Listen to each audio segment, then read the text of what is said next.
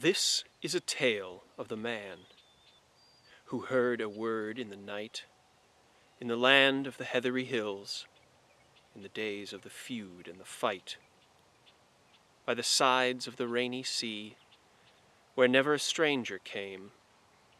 On the awful lips of the dead he heard the outlandish name.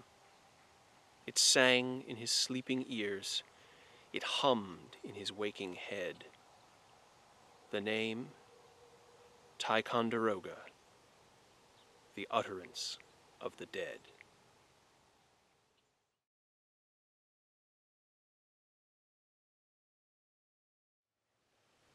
On the loch sides of Appin, where the mist blew from the sea, a Stuart stood with a Cameron.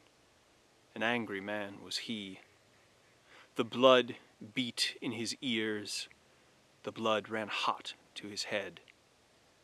The mist blew from the sea, and there was a Cameron, dead. Oh, what have I done to my friend? Oh, what have I done to myself, that he should be cold and dead, and I in the danger of all? Nothing but danger about me. Danger behind and before, death at wait in the heather, in Appin and Mamore. Hate at all the ferries, and death at each of the fords. Camerons priming gunlocks, and Camerons sharpening swords. But this was a man of counsel. This was a man of a score. There dwelt no pawkier Stuart in Appin or Mamore. He looked on the blowing mist, he looked on the awful dead, and there came a smile on his face, and there slipped a thought in his head. Out over cairn and moss, out over scrog and scar, he ran as runs the clansman that bears the cross of war. His heart beat in his body, his hair clove to his face, when he came at last in the gloaming to the dead man's brother's place. The east was white with the moon, and the west with the sun was red, and there in the house doorway stood the brother of the dead. I have slain a man to my danger, I have slain a man to my death. I put my soul in your hands, the panting Stuart saith. I lay it bare in your hands, for I know your hands are leal, and be you my targe and bullock from the bullet and the steel. Then up and spoke the Cameron, and gave him his hand again. There shall never man in Scotland set faith in me in vain. And whatever man you have slaughtered, of whatever name or line, by my sword and yonder mountain, I make your quarrel mine. I bid you into my fireside, I share with you house and hall. It stands upon my honor to see you safe from all. It fell in the time of midnight, when the fox barked in the den, and the plaids were over the faces in all the houses of men, that as living Cameron lay sleepless on his bed, out of the night and the other world came into him the dead. My blood is on the heather, my bones are on the hill. There is joy in the home of ravens, that the young shall eat their fill. My blood is poured in the dust, my soul is spilled in the air, and the man that has undone me sleeps in my brother's care. I'm wae for your death, my brother, but if all my house were dead, I could ne'er withdraw the plighted hand, nor break the word once said. Oh, what shall I say to our father in the place to which I fare? Oh, what shall I say to our mother who greets to see me there? And to all the kindly Camerons that have lived and died long syne, is this the word you send them, false-hearted brother mine? It's neither fear nor duty, it's neither quick nor dead, shall gar me withdraw the plighted hand or break the word once said. Thrice in the time of midnight, when the fox barked in the den, and the plaids were over the faces in all the houses of men. Thrice as the living Cameron lay sleepless on his bed, out of the night and the other world came into him the dead, and cried to him for vengeance on the man that laid him low, and thrice the living Cameron told the dead Cameron no. Thrice you have seen me, brother, but now shall see me no more, till you meet your angry fathers upon the farther shore. Thrice I have spoken, and now before the cock be heard, I take my leave forever with the naming of a word. It shall sing in your sleeping ears, it shall hum in your waking head, the name Ticonderoga, and the warning of the dead. Now when the night was over, and the time of people's fears, the Cameron walked abroad, and the word was in his ears. Many a name I know, but never a name like this. Oh, where shall I find a skilly man shall tell me what it is? With many a man he counselled, of high and low degree, with the herdsmen of the mountains and the fishers of the sea. And he came and went unweary, and read the books of yore, and the runes that were written of old on stones upon the moor. And many a name he was told, but never the name of his fears. Never in east or west the name that rang in his ears. Names of men and of clans, names for the grass and the tree, for the smallest tarn in the mountains, the smallest reef in the sea. Names for the high and low, names of the crag and the flat. But in all the land of Scotland, never a name like that.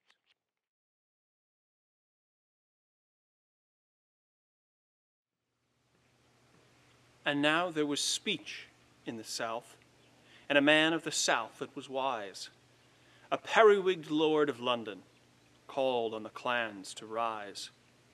And the riders rode, and the summons came to the western shore, to the land of the sea and the heather, to Appin and Mamore. It called on all to gather, from every scrog and score, that loved their father's tartan and the ancient game of war. And down the watery valley, and up the windy hill, once more, as in the olden, the pipes were sounding shrill. Again in Highland sunshine, the naked steel was bright, and the lads, once more in tartan, went forth again to fight. Oh, why should I dwell here, with a weird upon my life, when the clansmen shout for battle, and the war swords clash in strife? I kenna joy at feast, I kenna sleep in bed, for the wonder of the word and the warning of the dead. It sings in my sleeping ears, it hums in my waking head, the name Ticonderoga, the utterance of the dead. Then up and with the fighting men to march away from here, till the cry of the great war pipe shall drown it in my ear. Where flew King George's ensign? The plaided soldiers went. They drew their swords in Germany, in Flanders pitched the tent. The bells of foreign cities rang far across the plain. They passed the happy Rhine, they drank the rapid Main. Through Asiatic jungles, the tartans filed their way, and the neighing of the war pipes struck terror in Cathay. Many a name have I heard, he thought, in all the tongues of men. Full many a name both here and there, full many both now and then. When I was at home at my father's house, in the land of the naked knee, between the eagles that fly in the lift and the herrings that swim in the sea. And now that I am a captain man, with a braw cockade in my hat, many a name have I heard, he thought, but never a name like that.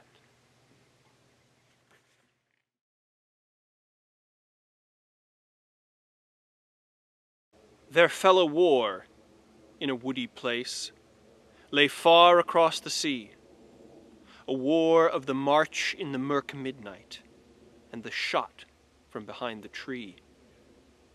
The shaven head and the painted face, the silent foot in the wood, in a land of a strange, outlandish tongue that was hard to be understood. It fell about the gloaming. The general stood with his staff. He stood and looked east and west, with little mind to laugh. Far have I been, and much have I seen, and kent both gain and loss. But here we have woods on every hand, and a kettle water to cross. Far have I been, and much have I seen, but never the beat of this. And there's one must go down to that waterside to see how deep it is. It fell in the dusk of the night, when unco things betide. The skilly captain, the Cameron, went down to that waterside.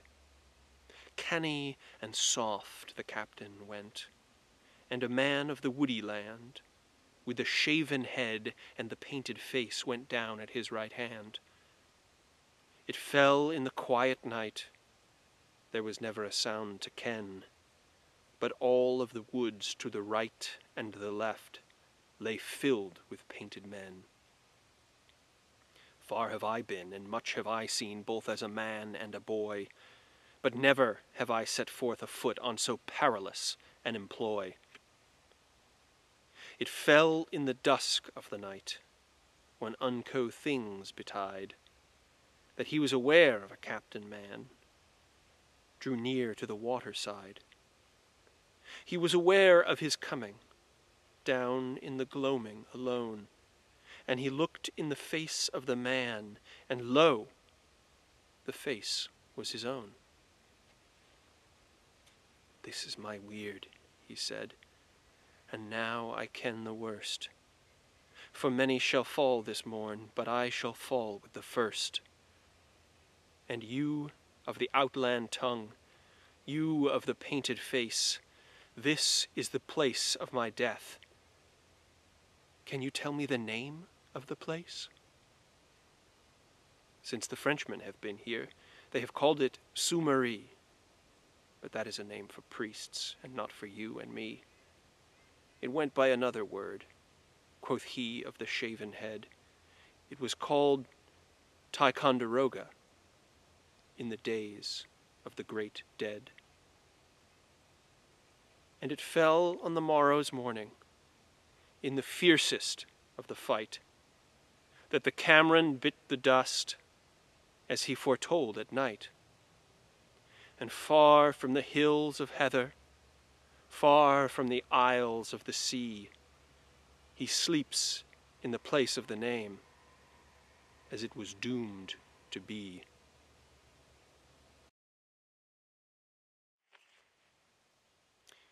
Hello, I'm Dr. Matthew Cagle, curator here at Fort Ticonderoga.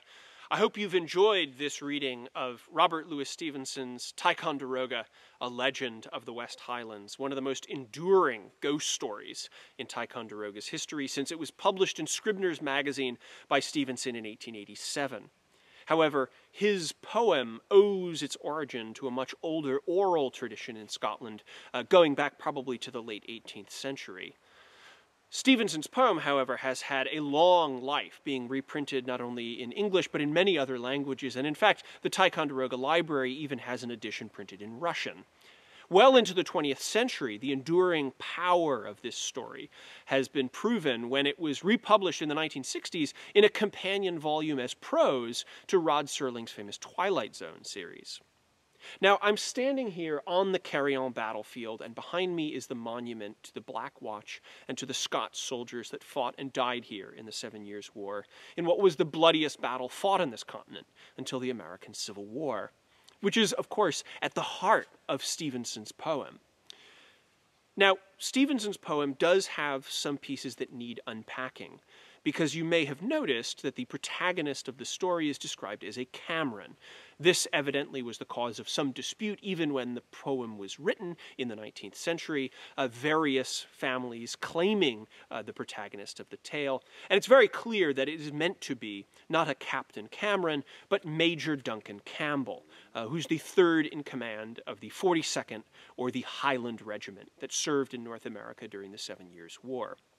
And like the story goes, Major Campbell was mortally wounded in the action here at Carillon on July 8th of 1758, where the 42nd Regiment suffered amongst the highest casualties of any of the British units engaged, over half their strength being killed or wounded in that action.